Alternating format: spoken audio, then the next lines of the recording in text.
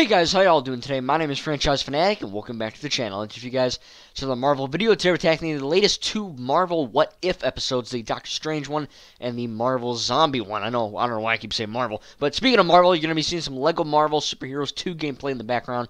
Make sure to enjoy that, and yeah, make sure to subscribe. Now, at the time of recording this, it is September 8th. I don't know when I'm going to be posting this, probably soon after that, but I'm going to be seeing Shang-Chi and the Legend of the Ten Rings soon. You'll be seeing that on the 9th, so look forward to that. It's probably already out, but who knows? Anyway, so this Doctor Strange episode, I heard, good things about it, and look, the previous What If episodes, I really enjoyed them. I don't think they were, mind-blowingly amazing, but, for the first animated Marvel stuff, it was very, very well done, very awesome, and it definitely is deserving of the Marvel Cinematic Universe brand. And then the Doctor Strange one came out, and holy crap, did it blow me away. The animation is amazing, dude. The anime style battle in the end, the voice acting is great. Doctor Strange, Benedict Cumberbatch is very good at voice acting Doctor Strange. Of course, like I said, all the voice actors, all the actors come back to voice themselves for the most part. Wong, the Ancient One, Doctor Strange, all that, and that's really cool. But yeah, the animation was spectacular, and I really, really, really liked the story. I thought that was really freaking well done. Very, very awesome. The fact that Steven's trying to kind of reverse time and kind of cheat death for the woman that he loves, and he's trying all these different. Of course, in the actual Doctor Strange movie, he gets in a car crash and he f's his hands up. In this one, he f's his girl up. And, at first it was like, oh, that's interesting. And then they kind of go back in time with the Eye of Agamotto, right? And they kind of do all these things. And, at first it was kind of funny, because it's almost like a montage, of just this girl effing dying, getting shot, burning, blowing up, having a heart attack, getting hit by trucks. At first it's like, holy shoot, this guy, he can't catch a freaking break, this chick dies, every day, and that's kind of the point of it, it's meant to kind of instill in the audience that, yeah, this woman dies because she has to die. If she doesn't die, Steven won't become Doctor Strange, and, all of this stuff. So really, it's a necessary casualty. It's a necessary loss. And Steven's like, F that, I'm going to do everything in my power to try to save her. And, of course, the episode ends with evil Doctor Strange and good Doctor Strange kind of having a little tussle, a little fight, and it literally ends with the universe effing itself. It just, not physically, but it screws itself over. That's it. We're done. You lose, and he turns into this. In order to save his lover, his girl, he basically ingests and kind of sucks in all these evil entities, right? Not necessarily Mephisto, but like a devil-ish creature, big freaking snake, like Davy Jones thing, squid thing. And then there's a really great and I guess beautiful metaphor of when he finally does save her.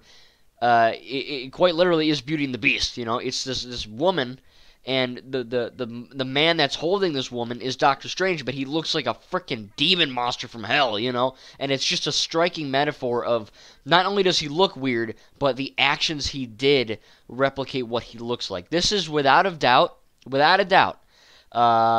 the most deep and metaphorical and mature Marvel thing I've ever seen, ever.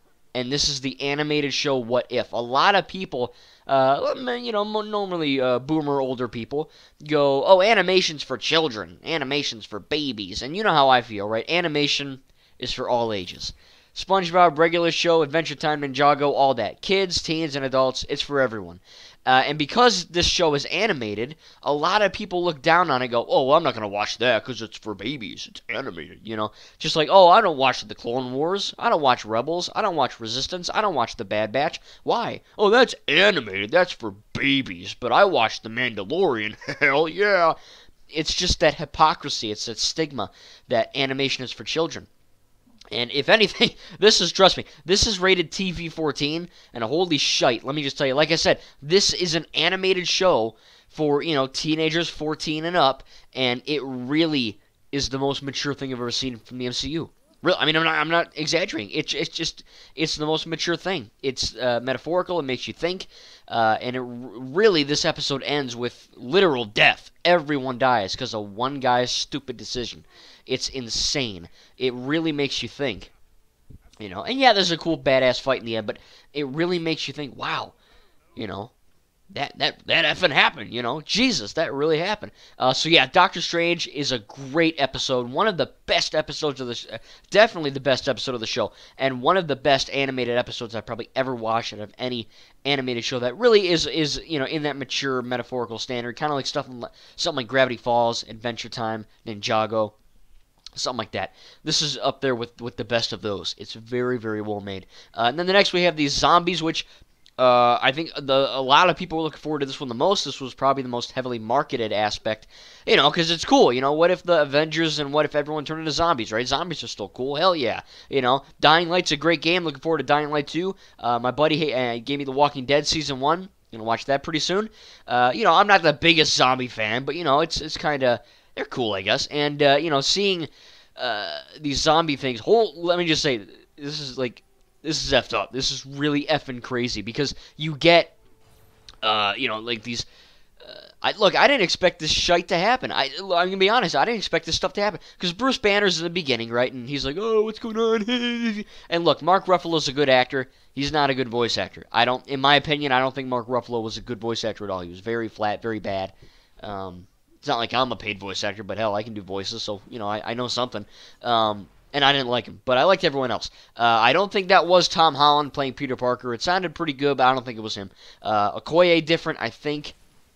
Chadwick Boseman, sadly, he passed away. We all know he was playing T'Challa again. So voice actors for the most part were pretty good.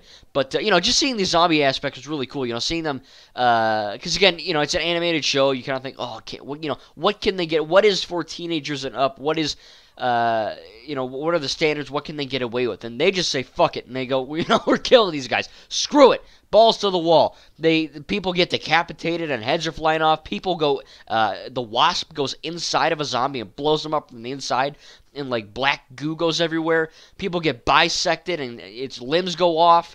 It's gory. It's definitely, and I know it's animated, and I know it's not necessarily canon, but MCU standards, this zombie episode is without a doubt the most bloody and gory thing we've seen from the MCU. And look, it makes sense because when you're dealing with zombies, you're going to have that, The only reason they can get away with probably beheading people and literally cutting people down the middle and the side, it's violent and gory as schliz.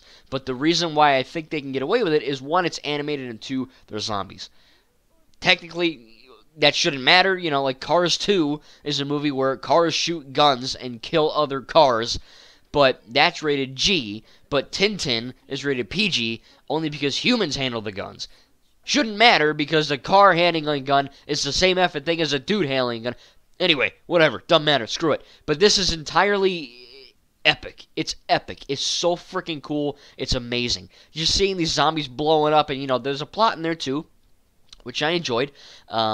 It was cool, I really enjoyed it. It wasn't as profound or like holy crap as the Doctor Strange one, but it was cool. I enjoyed it, seeing the zombies get blown up and shot and destroyed, really, really cool. I like that, and again, I had a lot of fun with it. I think there was a really cool moment of silence where the Wasp kind of sacrifices herself. I thought that was pretty cool, and yeah, I enjoyed it. I really did. I thought this is not my favorite one so far. My favorite so far is the Doctor Strange one, but in terms of just sheer watching it and just like kicking back and being like, man, that was freaking cool. Zombies is really sick. It's a really good episode, really fun, really not scary, but there's a few. They're trying to channel horror elements.